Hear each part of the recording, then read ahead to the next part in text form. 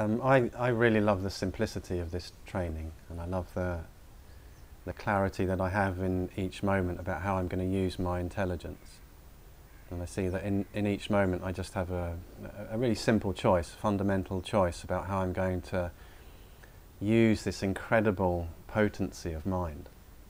And the choice that I had practiced for many years before I met the training was victimizing myself. And the way that I would victimize myself would be to have a thought come up, or an emotion or a sensation. It's the same mechanism. And immediately I'd need to work out, well, what do I do with this thought, this emotion, this experience, this sensation? And what do I do with it? And I'd learnt these ways of, trying to deal with life. How do I manage life? How do I go about things? How do I relate with people?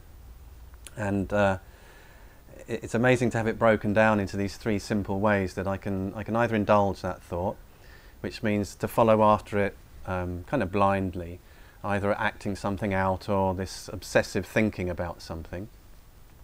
I can avoid the thought, the emotion or the sensation, and I had all kinds of strategies for avoiding certain things that made me feel uncomfortable. I would try and numb them down. I would avoid certain people or certain places that seemed to bring up sort of uncomfortable sensations or thoughts that I didn't like. Or I can try and replace the thought, the emotion or the sensation with one that I'd like better. And what I see with all of these approaches, that what I was actually doing was trying to substantialize something that actually had no substantial nature of its own. And so we can see this in the law of impermanence. We can see that there's no way we can hold on to any thought, emotion or sensation. You can't hold on to the thought that you're having right now. You probably can't even quite define what the thought is you're having right now.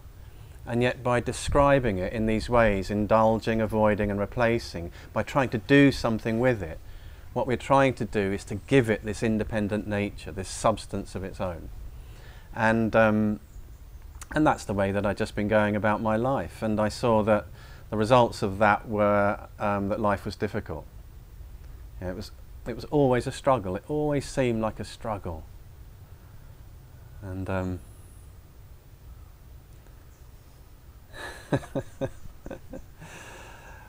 and the completely unpredictable nature of life meant that I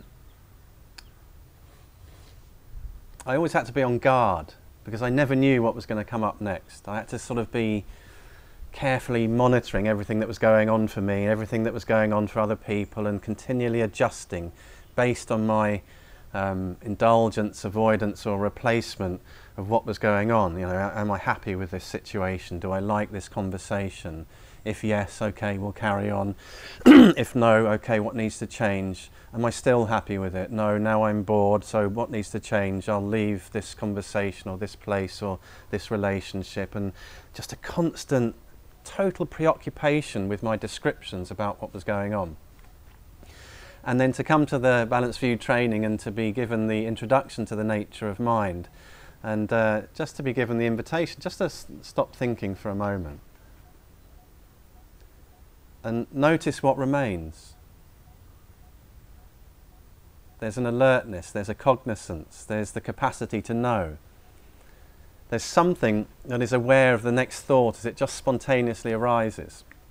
And this was incredible for me.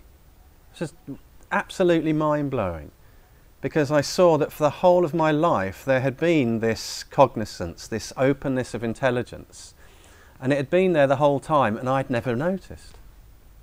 I'd never noticed.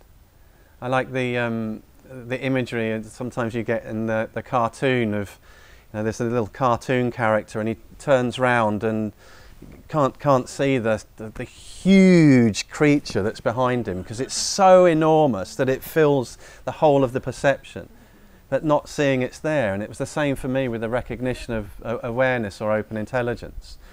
And then I was given this simple practice of, well, for short moments, just stop the describing, stop the indulging, stop the replacing, stop the avoidance, and just allow your mind to rest naturally, and see for yourself if open intelligence is always naturally present and the basis of whatever you're experiencing.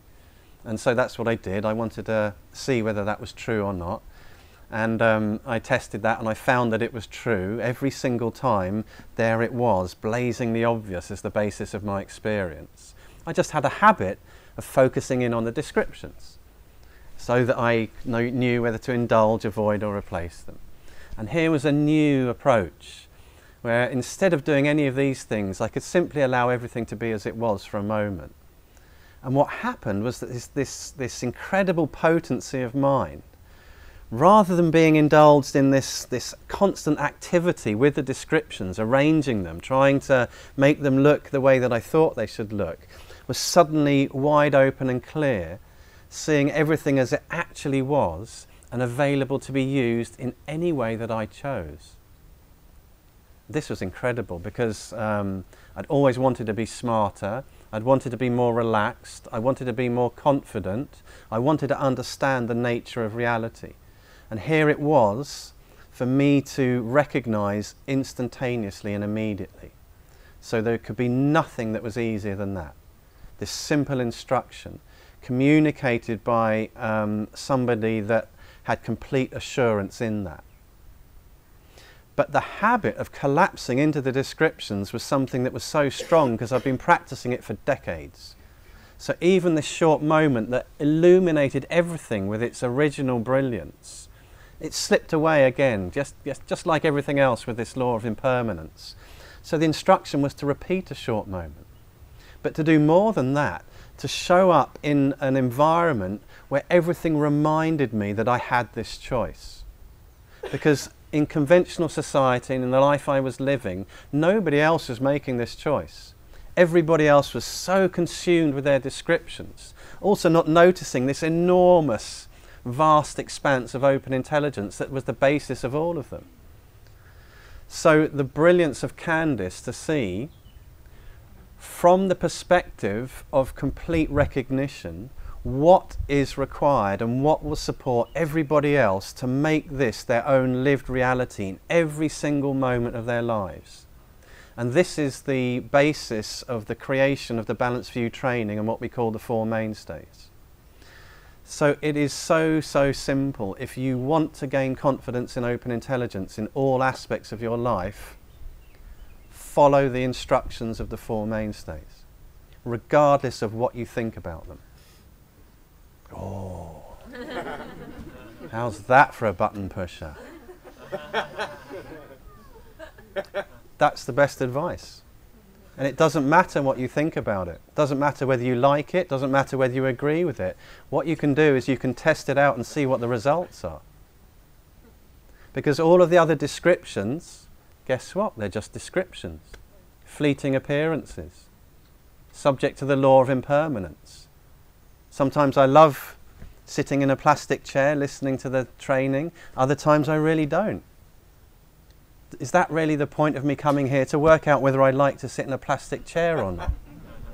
But this is a really perfect example of our habit of focusing in on the descriptions and then basing our decisions on these. And they're changing all of the time. And it is fascinating to really discover that open intelligence is always present.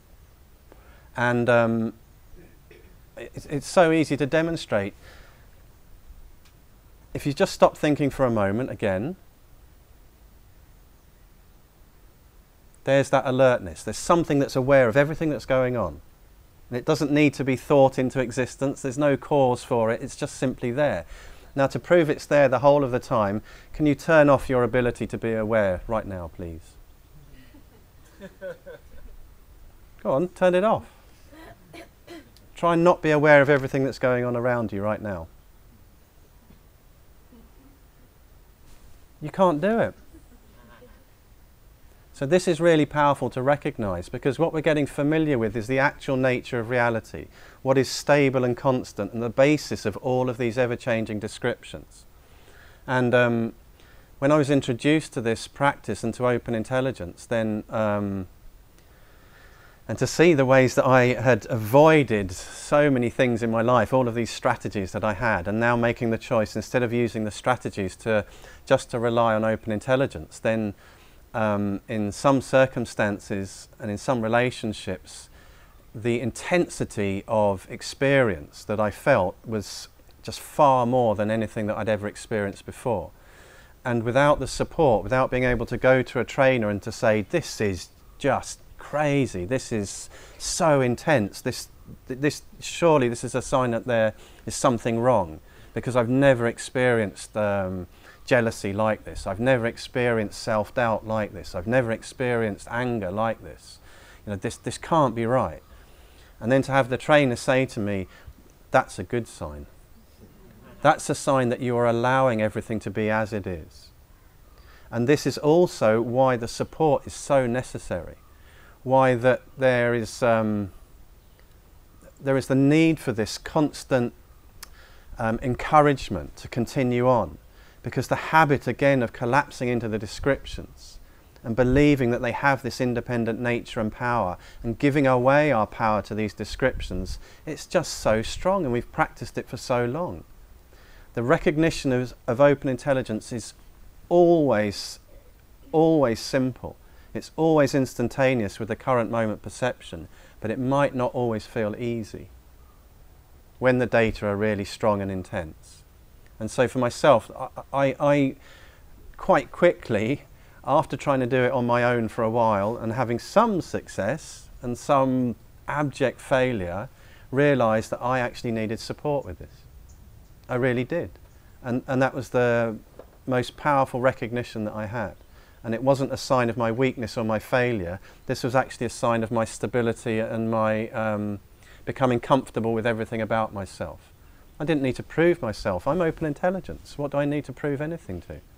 I'm open intelligence that can see what will be of most benefit in each particular time, place and circumstance, including what will be of most benefit to me to train up this capacity, to access these powers of great benefit, to express this wisdom in everything that I do and I say and that I am.